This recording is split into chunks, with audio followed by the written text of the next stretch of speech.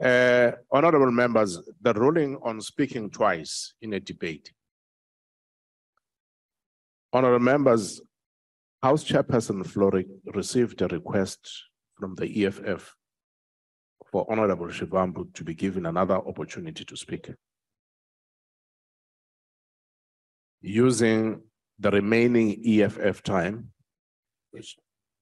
which is about two and a half minutes, I now wish to rule on the matter. I had received advice on the matter that recently a similar request was declined, and certain rules and conventions were cited. Having considered the matter, including conferring with my colleagues, I have determined that the member would be allowed with the following condition: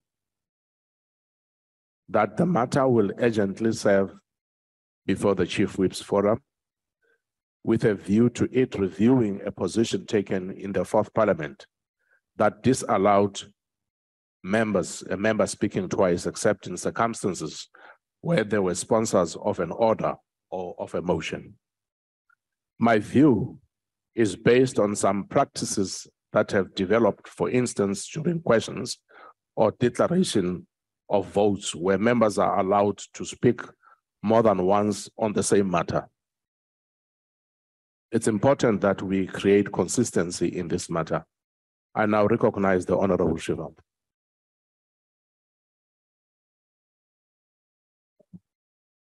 No, thank you very much, House Chair, and thank you very much, National Chair of the Economic Emancipation. Order, honorable members. There is a dictum which majority of you ascribe to by Napoleon Bonaparte that never interrupt your enemy when he's making a mistake. But the kind of mistakes that have been made here have got far much bigger implications, not just for the ruling party, but for the entire South Africa. The Minister of Electricity comes here to promise 4,200 megawatts or even 1,500 megawatts within the next 90 days. And as part of that source, he says that we're going to take 1,500 megawatts from Lesotho.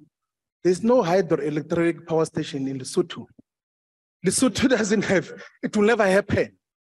Now, in terms of the appropriation that we're dealing with now, there's not a single cent allocated for the generation of electricity. Honorable in terms Shivambu. of the ESCOM rescue bill, there's a clear conditionality that there must not be an expenditure on the generation of electricity. Honorable Shivambu. And if we move with the Honorable Shivambu.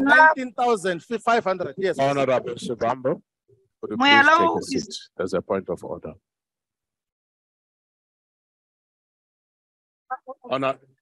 Take your seat, honorable member. Yeah, okay, sir. Honorable Mashiko.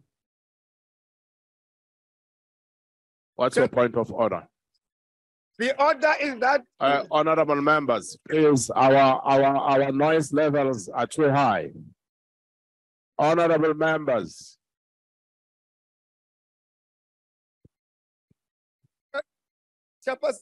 Chair. Honorable members. Honorable members.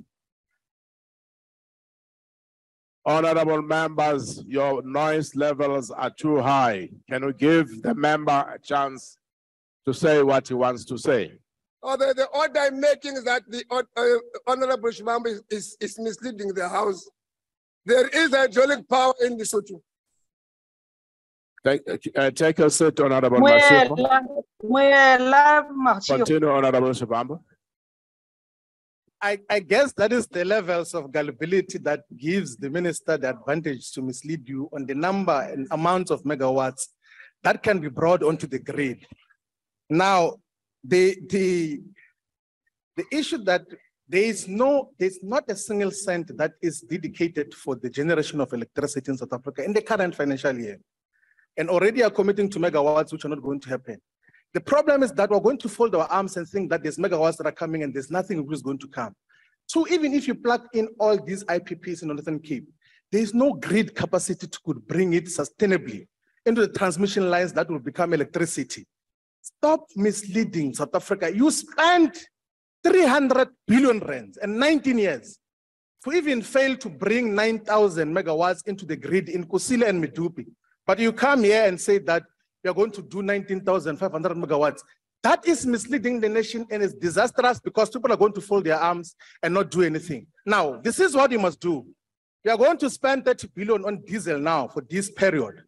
Can we please create a conditional grant? Are you debating the budget vote or are you debating the Minister of Electricity? Able to have off-grid solutions, microgrid solutions, and hybrid solutions, because as municipalities who are responsible for electricity, we're in a space where we can insulate our people, particularly the essential services. Thank you very much, Honorable Shivambu. The promises that you have been making here are disastrous and misleading our people. And Honorable Shivambu, your time is up. Before we go home, thank you very much.